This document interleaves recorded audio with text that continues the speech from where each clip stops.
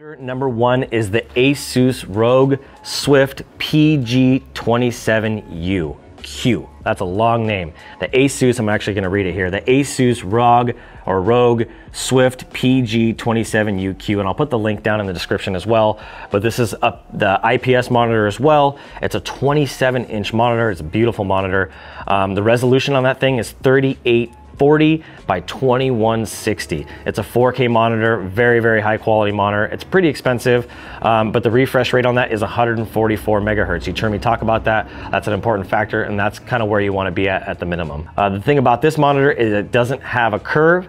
It's not a curved monitor, it's just a flat monitor, and it does have the G-Sync anti-screen tearing, so that's a really important factor that I now know about that I want to make sure that you look at as well. And I think that this is the best 27-inch monitor without a budget. So if you're looking for a high-end, really high-quality monitor, I would definitely consider this one. And I compared some of the other Asus ROGs that were very similar to this, and this one was much more superior and kind of a newer monitor in general. Monitor number two is the Dell S2721QS. That is a mouthful. We're gonna put the descriptions down there because I can hardly say them, so I'm sure you're not gonna remember that, and you probably don't have a pen to write it down, which you should. Shame on you. I'm just kidding, no shame. But I want to make sure that you remember these and you actually take these down. So click the link in the description to check them out yourself. But this monitor is also an IPS. The resolution on this is also 3840 by 2160, and it's a 4K monitor. The refresh rate is 60 hertz on this, so this is a really good monitor, to be honest.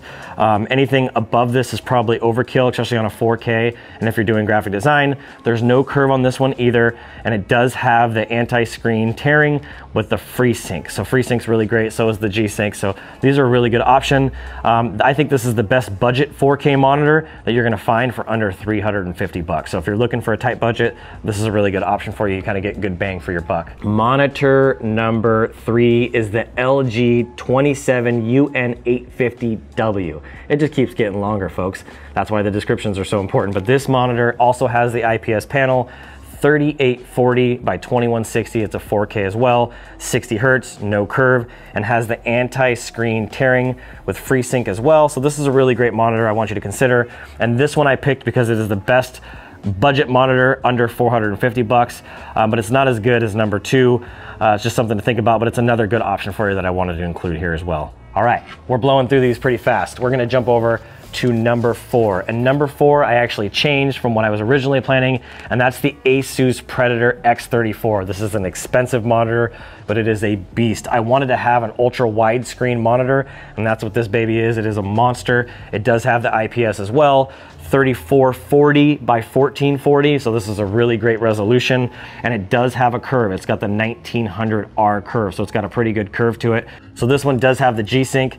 I looked at this one, and if I was gonna buy a monitor, it has the curve to it, it has the really high quality resolution, it's got the good refresh rate, it's got everything I need, and it's under that $1,000 price point from what I've seen online. There's a few places where you can find it, but this is a really good quality monitor, and it's got that 34-inch ultra wide, and I love being able to split my screens. I think this is a big deal for you, something to consider. So get a good look at the Acer Predator X34, and if you're looking for a big widescreen monitor, this is a good way to go. So monitor number five is the Gigabyte G27QC.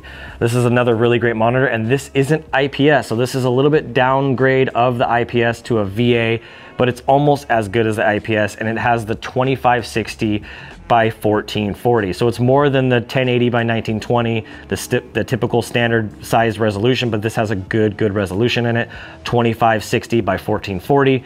And it also has a refresh rate that's really high of 165 hertz.